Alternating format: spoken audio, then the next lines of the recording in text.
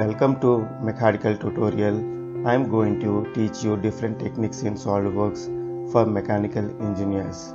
I am going to train you different modules like surface modeling, sheet metal and enclosure design, product design, plastic components design, reverse engineering and many more tips and tricks in SolidWorks. Hi, today I am going to explain about parent-child relationship in SolidWorks, and also I am going to explain about show hide of dynamic references for parent-child relationship. See here, I have created a flange, a boss,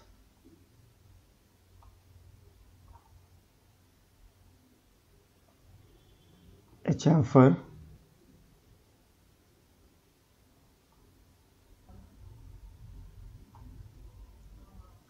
hole cutout and many other cutouts on this component.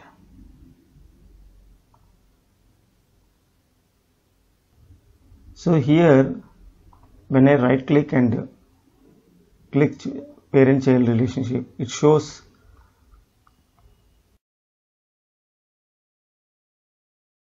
parent-child relationship of the extruded boss 1. See, extruded boss is having sketch 1 as a parent and front plane. So without this sketch we can't create this flange and with this plane. So these two are parents, and the rest of the features like extruded 2, chamfer, extruded 1, sketch 6, extruded cut 4, extruded cut 6, 8, all these are dependent features. So when I click on this extruded cut 2, we can see extrude 1 is the parent and sketch 6 is the parent, and extrude cut 3 is the child.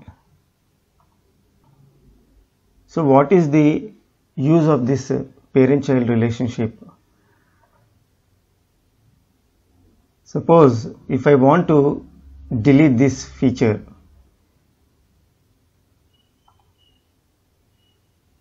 this is extruded cut 2 and below this you can see extruded cut 3.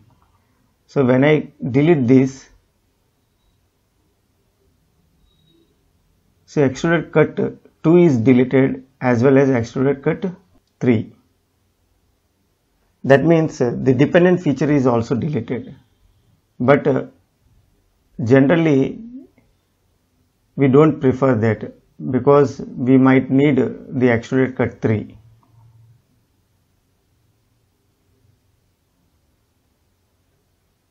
See here, this extruded cut is required for me. I want to delete only this. So before deleting this feature, we have to find the parent-child relations. What are the features is going to impact? Then what we have to do is we have to change the references. For example, the sketch is having the face reference, this extruded cut. So we have to change this. Either we have to move to any plane or any other face.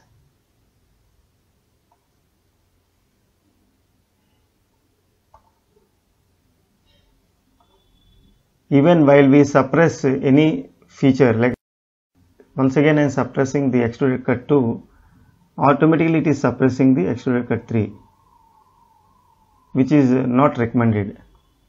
So in this case, these errors will happen usually in reverse engineering or when we design something on product design with top-down approach.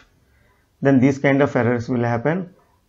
Whenever we have this kind of errors, then we have to change the references of the parents. Now I am going to show you dynamic reference. This is for parent. So usually what we do is we right click and check for the references.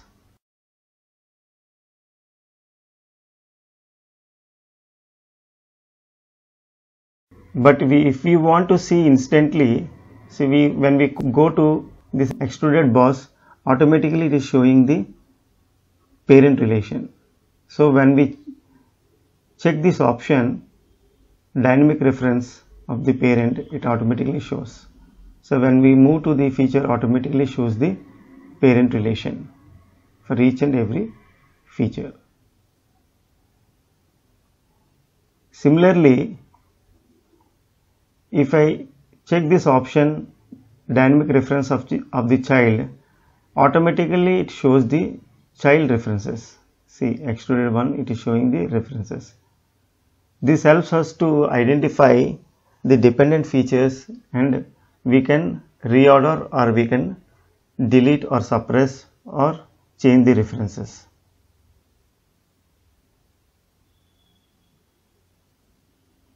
See, it is showing all the child references. Now sometimes if I want to see the parent relation as well as child relation, so we have to click both of them. See, these two options are selected. Now if I move to the extruded one, automatically it shows the child relation in purple color and parent relation in blue color. See here.